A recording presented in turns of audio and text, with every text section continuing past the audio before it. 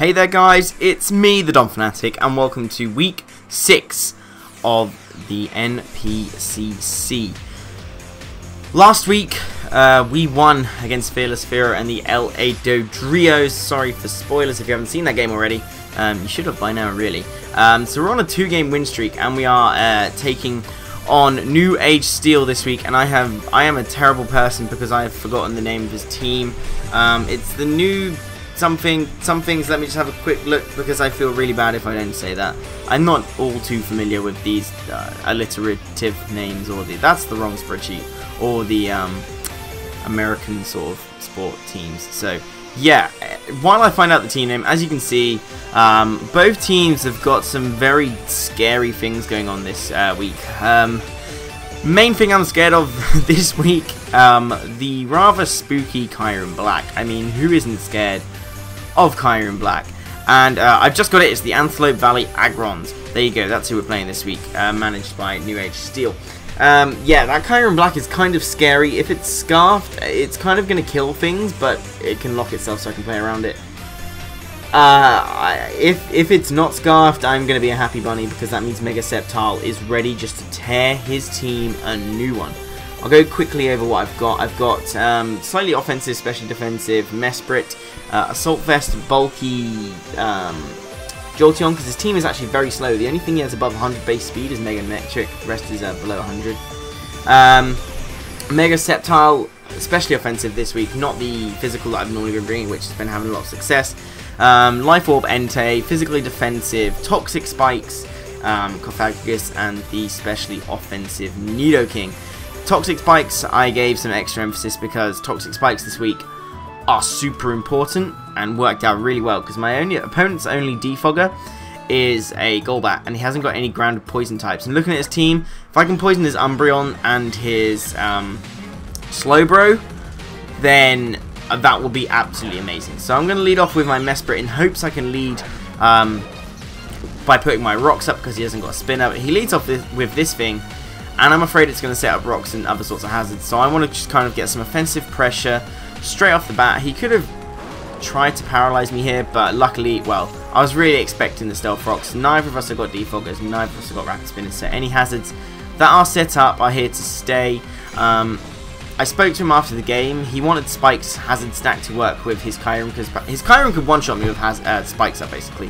Which, yeah, that's true because I knew it just kind of destroyed me anyway. I'm going to go into Old Man Tut here, though, predicting the switch with the into the Slowbro. So early game double switch shenanigans. So kind of getting my prediction pants on this game, which is a good sign, putting my opponent on the back foot already. And now I have my Cofagrigus in here for free. Even if he's Assault Vest, I mean, Shadow Ball won't do too much, but he can't do too much to me in return. He does bring in his Rotom Heat, which might confirm it's specially defensive. I don't actually think I find out this game. I'm going to set up my Toxic Spike, so the only things that aren't affected are Ferrothorn and this thing, because it levitates. His Umbreon, his Kyurem Black, his Slowbro, and his Mega Electric all get affected by the Toxic Spikes, which is fantastic. So I'm going to stay in here because this thing cannot OHKO me. I'm scared he might Will-O-Wisp, but I don't want to switch into my Entei because Entei is very important if I want to take down the Ferrothorn pretty easy. I am set up with other things though to take it out. I did get my second layer of Toxic Spikes up here. I mulled over whether I needed 2 layers. Then I thought if he's going to sit in here and try and storm me out with Slowbro and or Umbreon, Toxic Poison rather than just normal Poison is going to be a lot more beneficial for me. Now I know at -2 he can't kill me unless he gets a crit overheat, otherwise I'm fine. So I'm going to click Pain Split because most of his team, well, all of his team is healthy, and I will get as much health back as possible. So Mega Electric, his only speedy Mon, the only thing he has in his whole squad over 100 base speed. I deliberately made my Mega Sceptile max speed this week just so I can run the risk of a speed tie if I have to. But that Pain Split along with Toxic is going to bring this thing down to nearly half, and it hasn't even got its Mega Evolution up yet, which is absolutely fantastic. Now I have got a relatively safe switch into this thing, and that is my Assault Vest Jolteon. I'm modest with very little speed investment because I outspeed everything. I can't outspeed Mega Electric anyway, but this outspeeds anything that isn't scarfed on his team. And the rest is in HP, just kind of, you know, to complement the Assault Vest. He is going to Mega Evolve here, and I was pretty confident he wasn't going to click an electric move because Sceptile isn't Mega'd up yet, but I do have my Nidoking, and I do have this thing, which are all immune to electricity. it was really key that I bought as many electric immunities as possible. I have 3. And this thing, you know, is the only fast thing he has, so if I could sort of wear it down really quick, I can win with speed. So after Toxic and the Overheat, he's at -2 now and he's at half his health. He can't kill me, so he's going to have to switch out here. He could have stayed in and done more damage. I don't think I could actually have killed him, because the only thing I had to hit... Oh, actually, I've hidden Power Ground, but I'm expecting him to switch into the Rotom. I can't really hit this Rotom for any damage. I found that out last week because I had to fight a Rotom Heat then as well. But I'm going to Volt Switch to get myself some momentum, and I'm going to go into my One Love. I don't really mind if this thing burns me. Yes, I'm sort of physically biased with U-Turn and Knockoff, but they're more utility and momentum moves, so I don't really mind him burning me if that's what he chooses to do. I'm going to get my Stealth Rocks up because he can't spin them away. And with my Rocks up and Toxic Spikes, 2 of his grounded Mons are badly poisoned already, which is fantastic. I'm going to knock off this Umbreon's leftovers, and that's really going to hinder it because it leaves it to Wish Protect just to heal itself.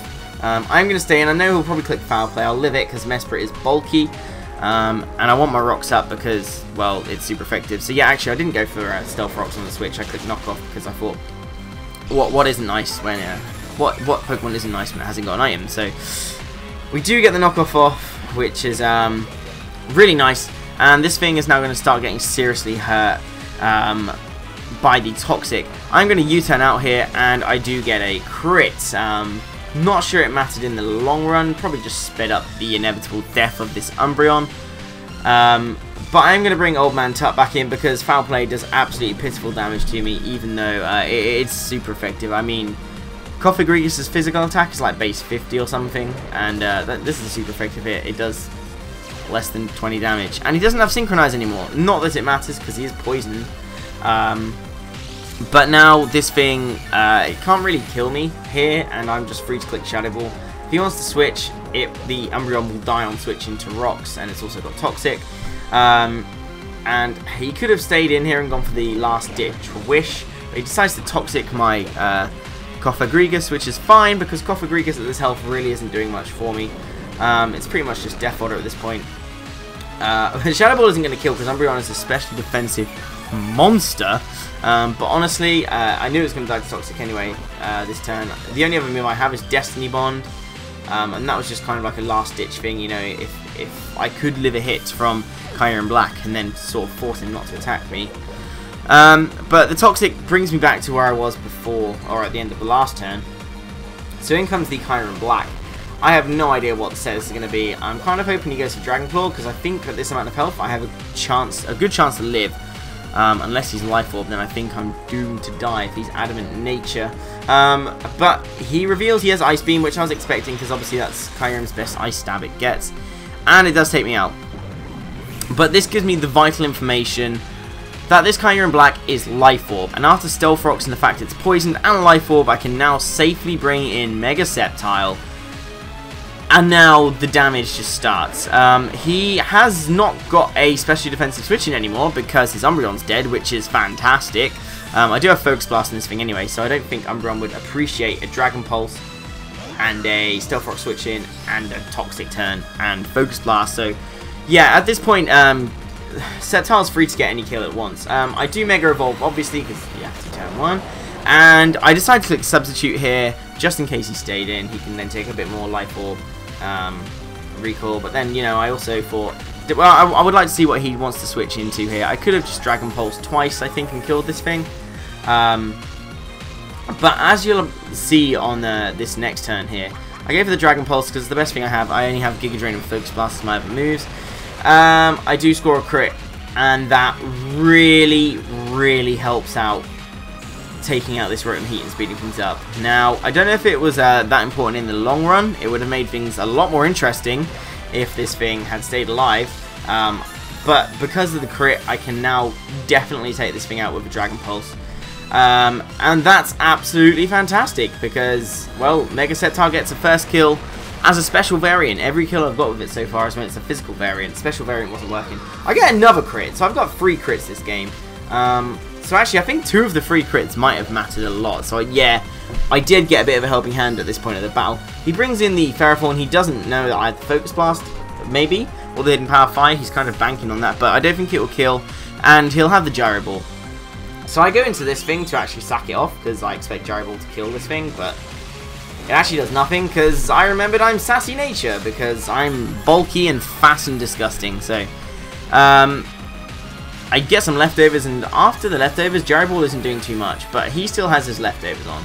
And I want to get rid of his leftovers as soon as possible, and then I want to get out of here as soon as possible, because I don't want him setting up more spikes, because Entei is Life Orbed, and I don't want it to take so much spikes, because it's pretty much my one sure way of taking this thing out late game.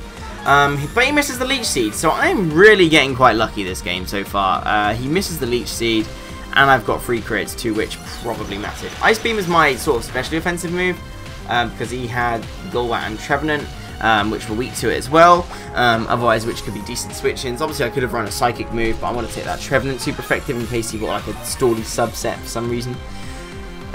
So he does hit me with Leech Seed this time. I'm going to U-turn out of here. I know that Iron Barbs won't kill me, and I know that I'll end up doing more damage to myself. But I don't really want to, well, I could have just hard switched, really. It doesn't really matter, though, as you'll see later on in the battle. But I just wanted that Leech Seed off because I didn't want him recovering any more health, because I need this thing as weak as possible to kill it.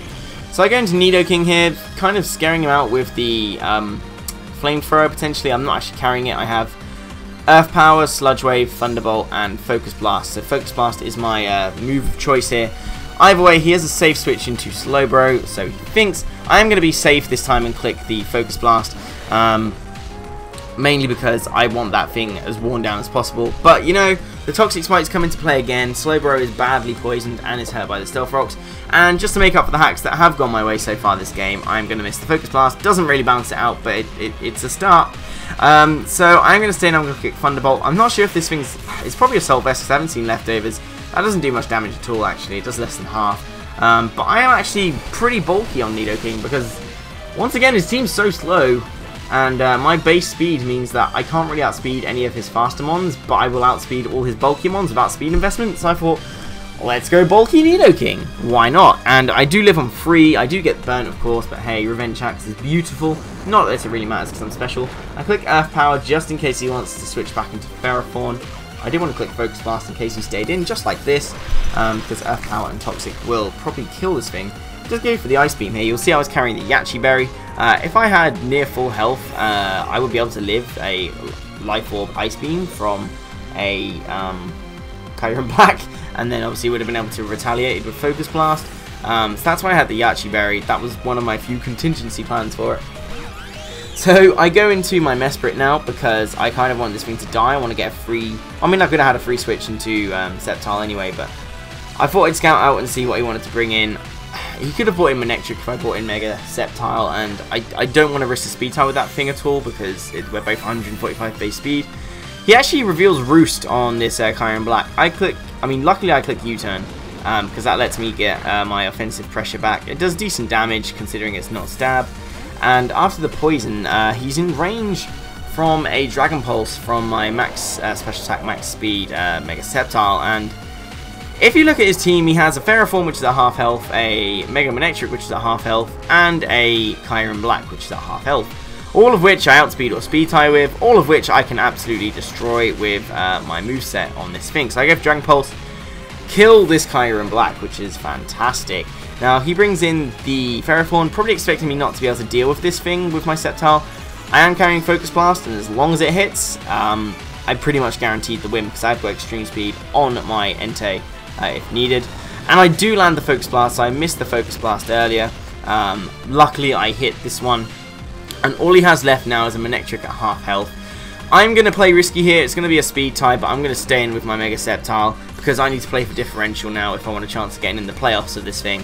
And considering the way Hacks has gone with this game for me, of course I win the speed tie. If it was a speed tie, I don't actually know if he was running max speed or not. I assume he was, and Dragon Pulse takes that thing out. So we do get the 4-0 win, I believe, over the... what was the team name again? I've forgotten what the team name was. Antelope Valley Aggrons and NewAgeSteel. So great game, man. I'm really sorry that Hacks played such a significant part in that game. I didn't actually realise it until I went to narrate the game just now, how important that Hacks was. But hopefully all our games going forward are as hacks free as that. So if you guys did enjoy this video and you appreciate how amazing Mega Sceptile is now, because I sure as hell do, leave a like, leave me a comment letting me know what you thought of this battle, and well, anything else I guess, just talk to me, I'm lonely. And if you guys did enjoy, make sure you leave a subscription to my YouTube channel. Otherwise, I will see you next week for my Week 7 game, and I don't actually know who I'm against. Let me quickly check, because I'm pretty sure I didn't know who I was against last week either. Next week, I'm against NWC. Who is NWC? Minnesota Wild Charge, managed by Sharpdress Gaming. So we are coming for you, dude. We're on a good run of form at the moment, and I see no sign of that stopping. So I look forward to seeing you guys next week. Goodbye.